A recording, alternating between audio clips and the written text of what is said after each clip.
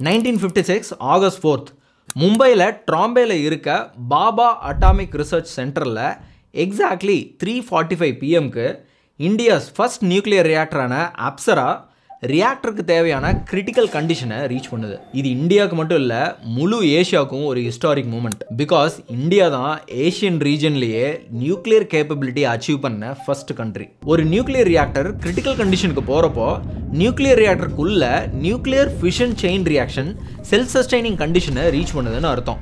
ஒவ்வொரு fission ஈவெண்ட்டும் series of ரியாக்ஷனை sustain பண்ணுறதுக்கான நியூட்ரான்ஸை ரிலீஸ் பண்ணுறப்போ இது நடக்குது. எந்த ஒரு நியூக்ளியர் ரியாக்டருக்கும் ஆப்ரேஷனில் கிரிட்டிகாலிட்டியை சரியாக அச்சீவ் பண்ணுறது தான் ஒரு சிக்னிஃபிகண்ட் மைல்ஸ்டோன். அப்சராக்கு இந்த நேம் வச்சதே பிரைம் மினிஸ்டர் ஜவஹர்லால் நேரு தான். It சிம்பாலைசஸ் the elegance and brilliance of an angel. இது யுனைடெட் கிங்டம்ஸ் ஆஃபர் பண்ண enriched யுரேனியமை ஃபியூவலாக யூஸ் பண்ணுற ஒரு swimming pool type reactor. Doctor Homi Baba, father of India's nuclear program, இவர் லீட் பண்ண அட்டாமிக் எனர்ஜி கமிஷனால் 1955 அப்சராவை பில் பண்ணுறதுக்கான டெசிஷன் எடுக்கப்பட்டுச்சு. இது isotope production and nuclear physics experiments உட்பட research பர்பஸ்க்காக டிசைன் பண்ணாங்க. ஜஸ்ட் 1 இயர்லேயே இந்த ஒர்க் கம்ப்ளீட்டும் ஆயிடுச்சு. 1957 January 20th நேரு அஃபிஷியலாக அப்சராவை இனாகிரேட்டும் பண்ணார். இந்த ரியாக்டரோட பவர் அவுட்புட் 1 மெகாவாட். இது nuclear physics, material science and isotope ப்ரொடக்ஷனுக்கான ஒரு ரிசர்ச் ஹப்பாகவும் மாறுது. Apsara company cancer treatment, agriculture and இண்டஸ்ட்ரியில் யூஸ் ஆகிற ரேடியோ ஐசோடோப்ஸையும் ப்ரொடியூஸ் பண்ணியிருக்கு. ஃபார் எக்ஸாம்பிள் cobalt 60 மாதிரியான ஐசோடோப்ஸ் மெடிக்கல் எக்யூப்மெண்ட்ஸை ஸ்டெரிலைஸ் பண்ணுறதுக்கும் கிராப் ஈல்ஸை இம்ப்ரூவ் பண்ணுறதுக்கும் யூஸ் ஆகுது.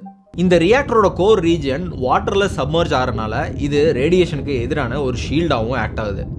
அண்ட் இதை ஆப்ரேட் பண்ணுறதும் சேஃபர் அண்ட் ஈஸியர். அப்சராவை அடிப்படையாக வச்சு ட்ராம்பேல 1960 சிரஸ் அண்ட் 1961 ஜெர்லினா மாதிரியான 2 லார்ஜர் ரியாக்டர்ஸை பில்ட் பண்ணாங்க. இன்னைக்கு இந்தியாவில் டோட்டலி 24 ஆப்ரேஷனல் நியூக்ளியர் ரியாக்டர்ஸ் இருக்குது.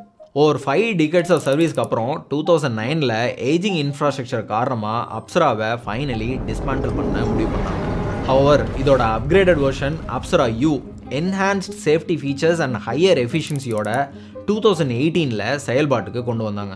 Apsara-U இன்னைக்கு 2 மெகாவாட் பவரில் ஆப்ரேட் ஆகுது. 2050 யுனைடெட் செக்யூரிட்டி அண்ட் சஸ்டைனபிலிட்டியை எய்ம் பண்ணி 3 ஸ்டேஜ் நியூக்ளியர் ப்ரோக்ராம்ஸ்க்கு கீழே fast breeder reactors and thorium-based systems மாதிரியான அட்வான்ஸ்ட் ரியாக்டர்ஸோட நியூக்ளியர் கேப்பபிலிட்டிஸை எக்ஸ்பேண்ட் பண்ணுறது தான் இந்தியாவோட ஃபியூச்சர் பிளான். இன்ஷார்ட், அப்சரா இந்தியாவோட ஃபர்ஸ்ட் நியூக்ளியர் ரியாக்டர் மட்டும் கிடையாது, சயின்டிஃபிக் எக்ஸலன்ஸ் அண்ட் எனர்ஜி இண்டிபெண்டன்ஸை நோக்கி போகிறதுக்கான ட்ராவலை ட்ரிகர் பண்ண ஒரு ஸ்பார்க். இதோட ஸ்டோரி இப்போ இருக்க ஜென்ரேஷனுக்கு ஒரு பெஸ்ட் இன்ஸ்பிரேஷன்.